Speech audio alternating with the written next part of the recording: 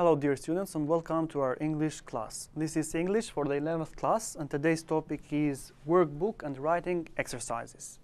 In this lesson we are going to deal with exercises related to modal verbs, and also we are going to deal with some exercises related to writing an essay providing solutions to problems. Let's start.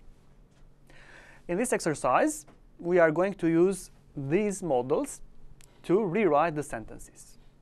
The first example is given. People are not allowed to sell any kind of product made of ivory. People mustn't sell any kind of product made of ivory. We see that are not allowed is replaced by mustn't. Let's look at the second example. It wasn't necessary for us to take the injured hiker to hospital. Now pay attention to the words or phrases in bold. It wasn't necessary. We might say, we didn't need to take the injured hiker to hospital. So we replace wasn't necessary with didn't need to. The third sentence, it's not a good idea for you to leave the tap running while brushing your teeth. Pay attention to again to the phrase in bold. It's not a good idea, and we say we ought not to leave the tap running while brushing your teeth. So it's giving a suggestion or a piece of advice.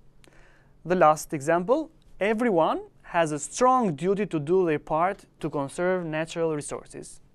Has a strong duty. It might be replaced with everyone must do their part to conserve natural resources. Let's move on with another exercise. Complete the sentences using the words in bold here. Use 2 to 5 words. You already know this kind of exercises. So we must use 2 to 5 words. Sentence key transformation. The first one is already done. Visitors to the zoo are not allowed to feed the animals. So are not allowed is replaced by mustn't. Visitors to the zoo must not give food to the animals. Let's look at the second example. It wasn't necessary for Cameron to learn the poem by heart. Pay attention to the phrase here, it wasn't necessary. So we have to use the modal have, and we say Cameron didn't have to learn the poem by heart. We see that we have used 5 words. The third example, recycling household waste is a good idea for all of us. Now pay attention again for is a good idea, giving suggestion, and we use ought to. We ought to recycle household waste.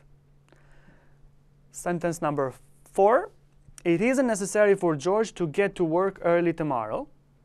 So again, pay attention to it isn't necessary for George. And we have to use the key word here, does. George does not need to get to work early tomorrow. The last example, they made Greg pay a fine for littering. You know the word fine? Job. For littering, throwing litters. They made him. So he had to pay a fine for littering.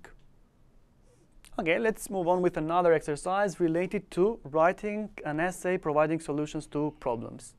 We see that again the essay consists of 5 paragraphs, and the linking words are here. We are going to complete the essay with these words here. Let's read the essay together. 1 in 8 people around the world do not have access to clean drinking water. Drought, pollution, and farming all contribute to these problems. There are some simple things we can do at home to help conserve water. So we have a comma here, and we put there, however.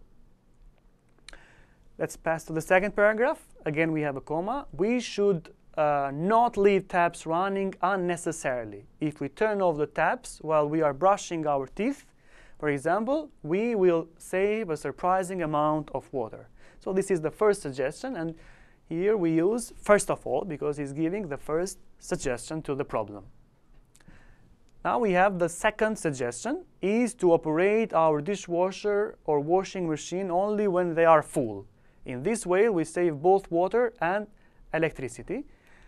Another helpful suggestion. So it is the second suggestion. Then we have the third suggestion. It would be a good idea to take showers instead of baths. A bath typically uses 100 liters of water, twice as much as a shower. This means that we can cut our water consumption by at least half. So lastly, the first suggestion, the second suggestion, and the last suggestion. Then we have the conclusion we use to conclude. To conclude, everyone can do something, however small, to save this precious commodity. Every drop counts. Let's look at another exercise related to writing an essay providing solutions to problems.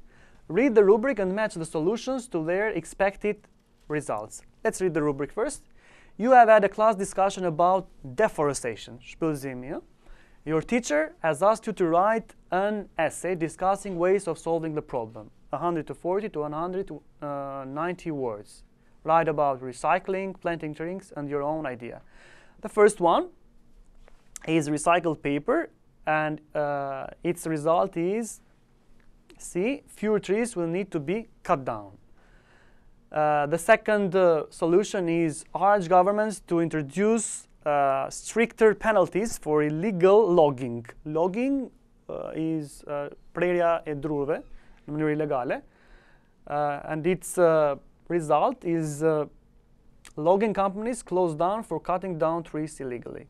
And the last solution is planting trees, which goes with B, reforestation. Not deforestation, reforestation. Now, next exercise, as a homework, it will be a homework. Use your answers on the right and the plan below to write your essay. So you might use these ideas, these solutions, and these expected results to write an essay providing solutions to the problem. Also, remember to follow the plan here by writing a 5-paragraph essay. So in the first paragraph, you are going to state the topic and its to state the problem and its causes. In the second, in the third, and in the fourth paragraph, you are going to write suggestions, 3 suggestions and 3 results, while in the last paragraph, you are going to summarize your opinion. That was all for today. Thank you for your attention.